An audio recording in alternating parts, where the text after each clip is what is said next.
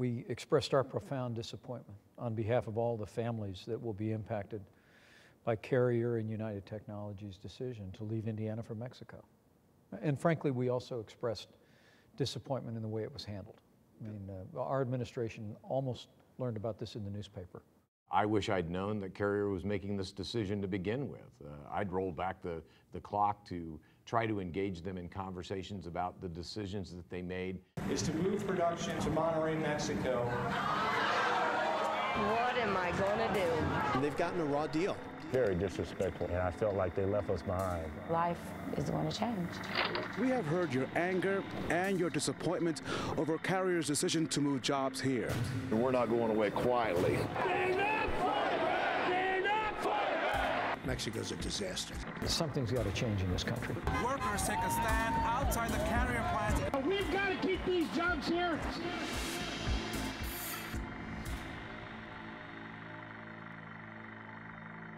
Let's get down to the bottom line. In our state, 17% of jobs are connected to manufacturing. We've got companies moving into Indiana from around the country and around the world. We're the leading manufacturing state in the country. Nearly 1 in 5 jobs in Indiana is in the manufacturing sector. That's a much higher percentage than in much of the rest of the country right now. So one of the biggest questions that people have of us is this $3 an hour question. So when we heard that a top executive with Carrier was coming to the State House, we had to decide, what are we going to ask this top executive when he comes through the building? And we knew that we would only have maybe 15 seconds to ask 1 or 2 questions.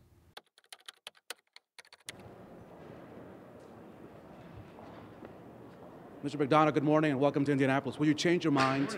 Will you change your mind and keep the jobs? Looking forward to a great meeting with the governor. Sir, would you work for $3 an hour? Looking forward to discussing with the governor the transition for our workers and getting back to business. So I take it you would not work for $3 an hour, sir? And I was hoping that he would just stop and say, you know, let's talk about this later, or something that would have more meaning, or that would give us more of an insight into the decision-making process. We didn't get that. When I asked them, why are you leaving Indiana for Mexico, they talked about red tape, they talked about regulations. They talked about 260 new rules coming out of the Department of Energy in the last 2 years. 53 of those rules were targeted directly at their industry. Now that's an avalanche of red tape against an industry. Okay, you know. So what are the regulations?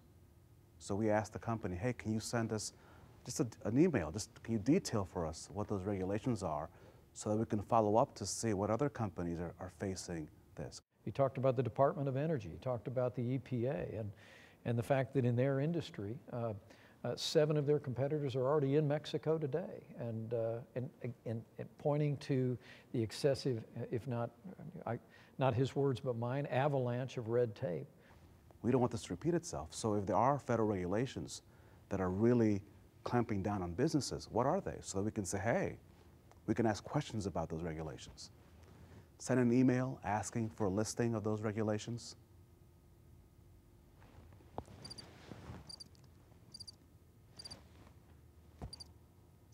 Anybody see the email?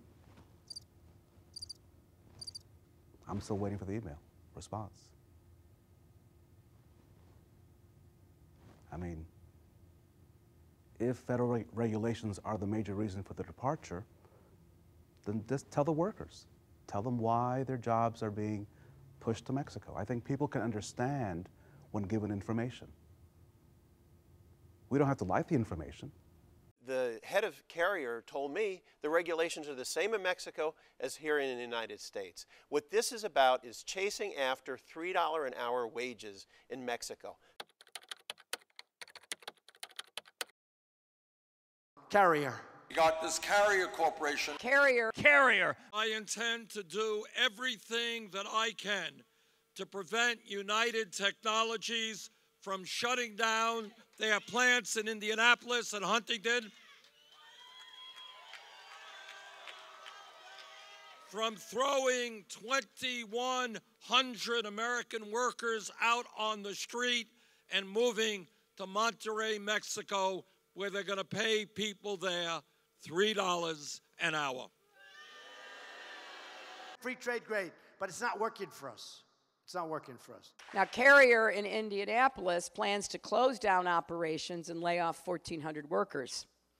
UTEC in Huntington is laying off around 700 more. And that is just 6 months after their parent company spent $12 billion on stock buybacks for shareholders.